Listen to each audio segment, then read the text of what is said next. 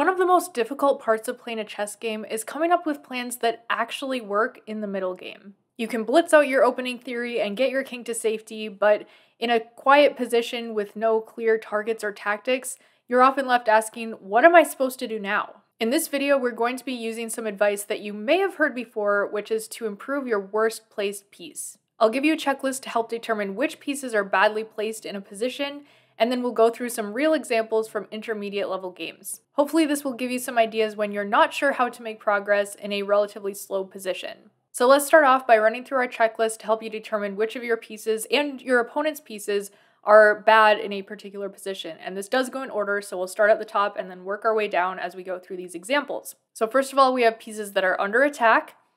Second, there are pieces that are undeveloped. Third, pieces that are undefended. And then finally, pieces that are unhelpful. So let's run through our checklist by first looking at this position. Let's first look at the white pieces. So which of white's pieces is the worst placed piece? Well, going down our checklist, we first have any pieces that are under attack. So which of white's pieces are under attack? This should be pretty self-explanatory with this move a6. We put this bishop under attack and there are no tactics in the position, so white will either need to take or move back. So there's no reason to go any further. Obviously, this is white's worst placed piece, and so in the game, white moved back. So now let's take a look at our checklist with the black pieces. So starting off, do we have any pieces under attack? That should be with a quick scan. Nope, we don't. If the bishop does take here, we can take back and it will be an equal trade. Do we have any pieces that are undeveloped? Well, both of these rooks are still on their starting squares. Of course, this rook has been castled, but it hasn't moved since being castled. And then in terms of minor pieces, we also have this bishop here on f8 that also has not moved from its starting position. So I would say in terms of bad pieces, this is probably our worst piece. However, looking at the position as a whole, I can see that we have our queen lined up with white's king.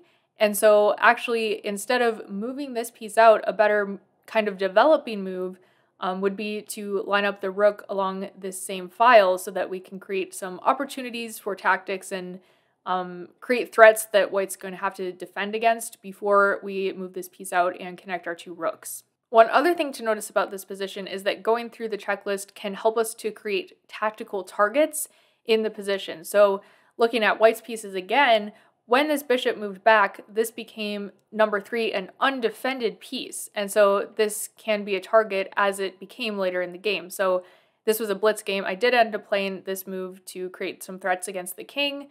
White moved the queen out, and just a couple of moves later, this blunder allowed for a trade and then suddenly a double attack. In fact, kind of a triple attack, because we're opening up this attack on the undefended bishop over here.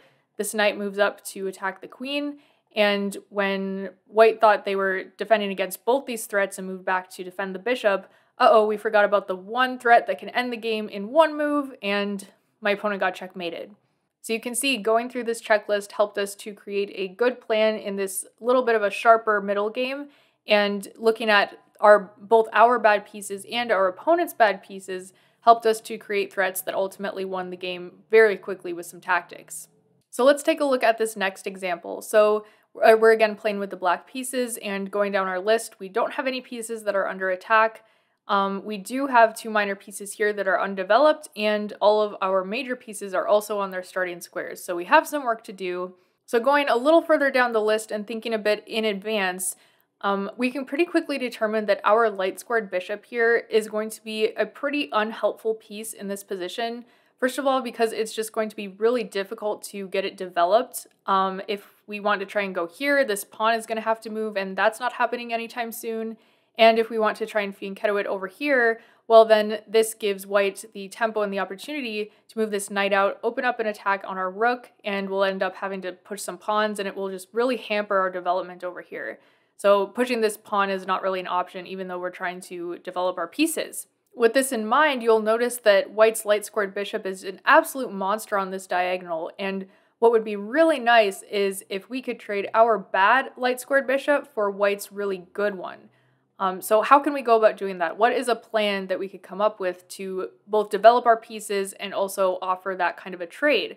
So we could very simply try to get our bishop to the c6 square by first going here and then here. And if white decides to move the knight and open up for the bishop, well, we can continue with our plan. And even if white decides to take with the knight, now suddenly we have our knight out, we're all developed, and white is most likely not going to trade its best piece for our knight over here. Even though it does triple the pawns, this opens up some weaknesses over on the king side. And these tripled pawns, they look kind of funky, but they're actually really nice along these open files. They control a lot of space. We can put a rook over here on b8 and just have some really nice control over on this side of the board. Stockfish is evaluating this as equal and even a little bit better for black if white makes the wrong move, and the only move to maintain that equal position is bishop d5, in which case we can kick it back, and this bishop just really has nothing to do here. This is a completely fine position, definitely very playable for both sides. There are some targets over here along the side of the board, and again, our pawns are just doing a really nice job of controlling everything. So it's good to think all the way through the trades, and again, go through the checklist to see if you can trade one of your bad pieces for one of your opponent's good pieces. That's a really great plan that you can pretty quickly put into effect. Let's go into our next example. We're playing with the white pieces here, and this is a pretty common situation, at least in the kinds of openings I tend to get, where there's a bunch of tension in the center, and it's really difficult to know when you should make certain trades and when you should release that tension. So black just played bishop d7, and you may have immediately been thinking to take with this knight, snag the bishop pair, and, life will be good. But this is actually not a great move in this position, and let's use our checklist to understand why. So in general, in a closed position like this, and this is a closed position because both sides still have 8 pawns on the board, and these center pawns are really locked down, and so this is the kind of position where it's a lot more of a maneuvering type of game, and it's not so sharp and tactical. The bishops don't have their wide open lines, and so it's generally better to keep your knights in these kinds of positions because they can jump around between multiple colors, jump over the pawns, and they just have a lot more range. So even without that rule, we can pretty quickly see that this bishop is just a bad piece for black. It just does not have anywhere to go. It can go back to the back rank, but that doesn't seem very helpful. And even after this knight moves, it only has a few squares over here to play with, and it's really just being held back by the same colored pawns as the bishop is sitting on. In contrast, our knight is really nicely placed here. It is on our opponent's side of the board. It's controlling a lot of space in our opponent's camp, and we can even refill with another knight in the event that we get captured. We can jump back in and regain control of this important e5 square for as long as possible. So there is really no situation where we would want to trade this really good piece for our opponent's really bad piece. This bishop is really just getting in black's way. It's causing them to have to maneuver around it, and it's making the position feel really cramped. And so if we were to relieve that tension by trading here, this would make our opponent's life a lot easier.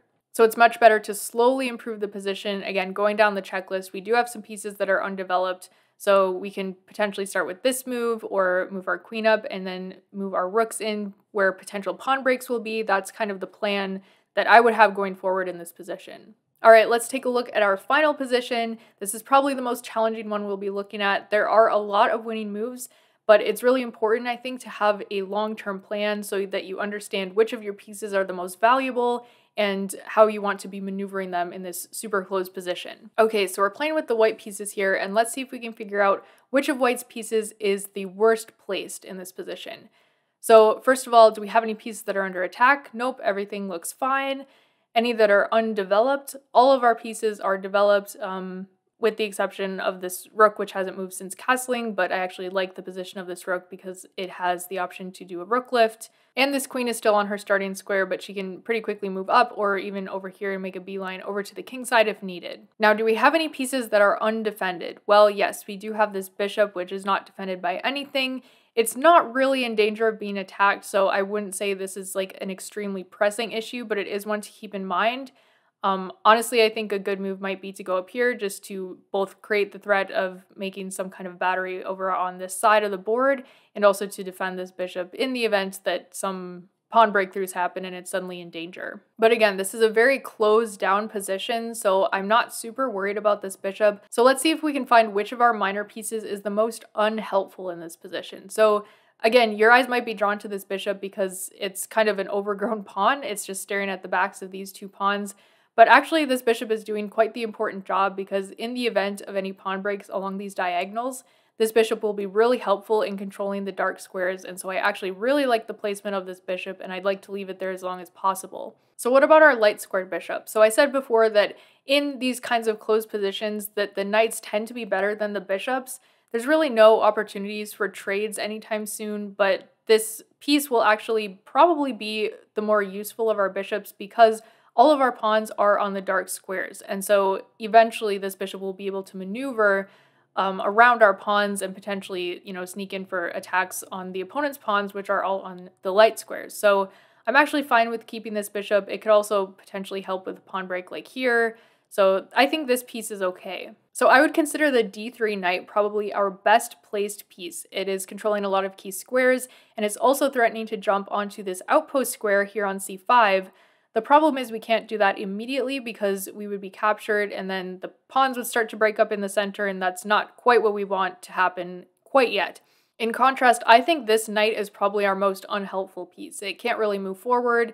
It's just not really doing much, but what would be really nice is if it could support this jump to this outpost square, which would be kind of a short-term plan that I'm thinking. So how can we do that? Well, since the position's so closed down, we do have time for a knight reroute. So that might look something like going back here. Let's just say black does nothing. Obviously in a real game, this most likely won't happen, but just to illustrate the point, we can reroute our knight all the way back so that it can support this jump into an outpost square. And controlling an outpost is honestly a solid plan in and of itself, especially in these slow kind of maneuvering positions. Just improving the placement of your pieces and again, using this checklist can help you come up with these kinds of plans. Thanks so much for watching. I hope this helps you as you continue to improve your middle game strategy. I will be making more videos on specifically middle game concepts, so if there's any in particular you'd like to see, please let me know. And don't forget to subscribe, it helps me out a lot.